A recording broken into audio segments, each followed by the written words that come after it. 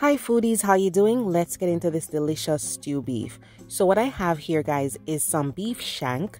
My butcher cut it up nicely for me. So the shank definitely works. I do want a little bit of fat and I want the bone in there as well. That's how we do stew beef in Jamaica. We don't, do boneless beef very often. We want the beef that has that bone to give the stew that good flavor. So what we're going to do is just rub some olive oil into this meat and then we are going to season it.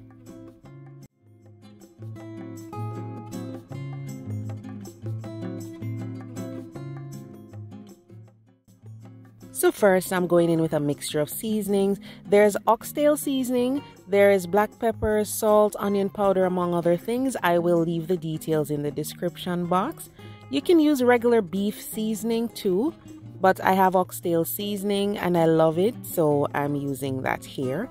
We are going to add some crushed allspice berries, pimento grains, whatever you call them. They are so good. So crush those in there and mix everything. You want to massage the seasoning into the meat. Wear your gloves or use your clean hands. It doesn't matter. Just be clean. That's all that's important, okay? We're going in with some green seasoning. Now, this is just one of those things that Caribbean people use a lot. It's a mixture of herbs and, there's thyme, there's scallion, there's garlic, onion. It's really good.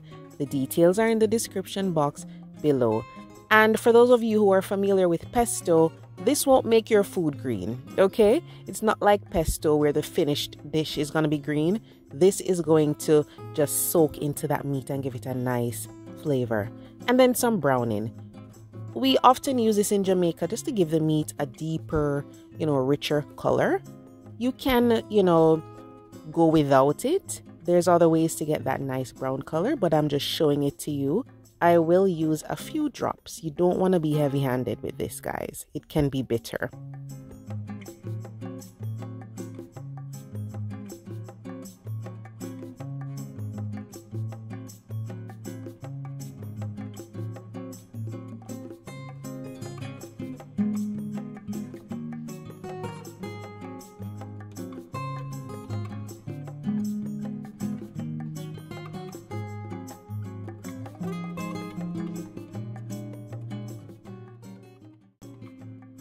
So what we'll do is just let this marinate for 24 hours or overnight.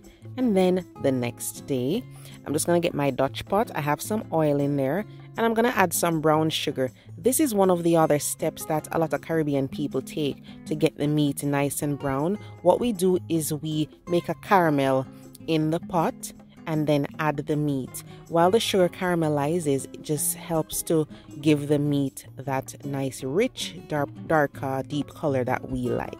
So don't let it get black. Once you get that deep brown, then you're gonna be adding your meat. So you can either do browning from the bottle or you can do this step. Sometimes I do a little bit of both. So what we're doing now is searing the meat on all sides. If you have a lot of beef and a small pot, just brown this batch and then take them out and brown the rest. Don't pack the pot too much because they won't brown properly if you do that.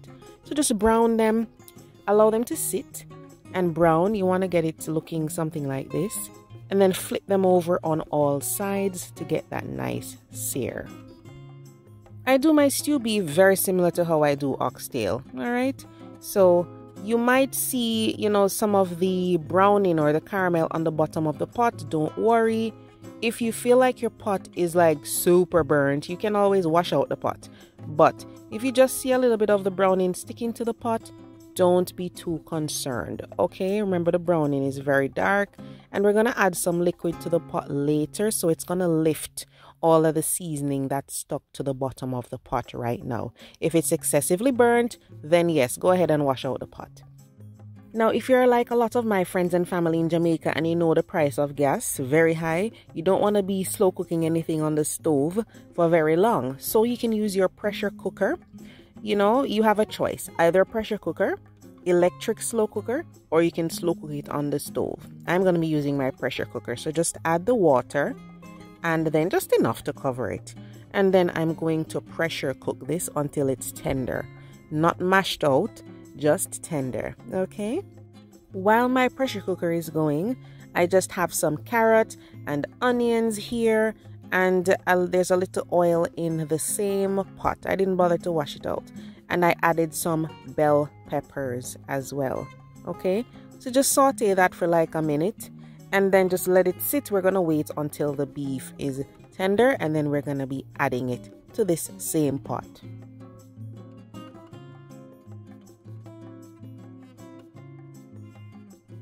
So once the beef has been pressure cooked or slow cooked, then we add it back to the Dutch pot on the stove with those veggies. I always finish my stew on the stove, guys. I just don't, after it's slow cooked or it's pressure cooked, I just, I prefer to simmer down that gravy in that Dutch pot on the stove. It just makes it easier to control, and it's just so much better. So what we're gonna do is just allow this to simmer over low to medium heat till the beef is now perfectly tender, because it's not all the way tender right now. So perfectly tender, and then it's gonna absorb the flavor from all of these other ingredients that we're gonna be adding.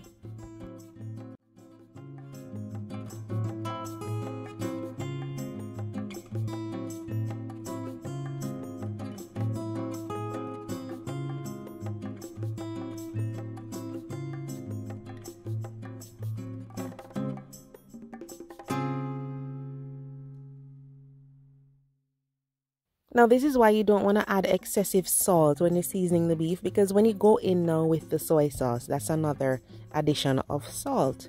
So you have to be careful, all right? So stir all of this together. Of course, if you don't want to use ketchup, you can always use some tomatoes, some really nice ripe tomatoes, if that's what you prefer. But I like the ketchup because it has a little sweet, it has a little cornstarch to help thicken the gravy too. So, we'll add that, and then a whole scotch bonnet. If you want the beef stew to be spicy, then you can always cut it up. And I'm adding some scallion and fresh thyme. Okay, we're just gonna allow this to simmer down.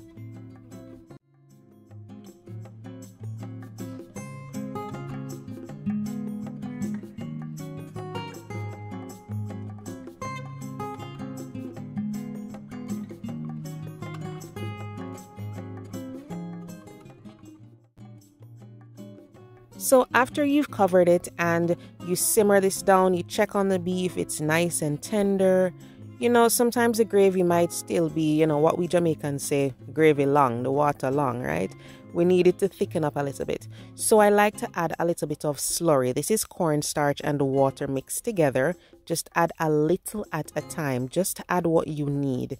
If you're using beans or potatoes in this, you might not need the slurry because those things will thicken up the stew for you. So it is optional. Okay, so just stir that in and then simmer low heat for a few minutes, and once the gravy comes together, you are good to go. So guys, a lot of the liquid evaporated from my stew, much more than I wanted to. So all you have to do, if that happens to you, to fix it, just add a little water and then slurry as needed, and just let it continue to simmer down till you're good.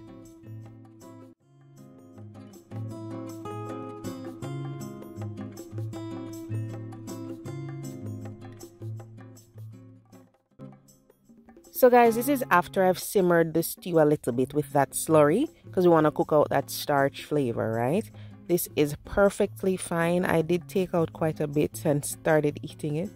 So this is my delicious stew beef. It's very similar to how I cook oxtail, guys. And it's very easy. It's nice and rich. And the bones have added so much flavor to the stew, guys. It is so delicious. This is good with some potato or some rice. I had it with rice and peas. Look at that tenderness. So give it a try, guys, and let me know what you think. Let me know if you found the recipe easy and delicious. I appreciate you guys for watching. Thank you so much. And don't forget to leave me a like, comment, share, and subscribe. See you next time.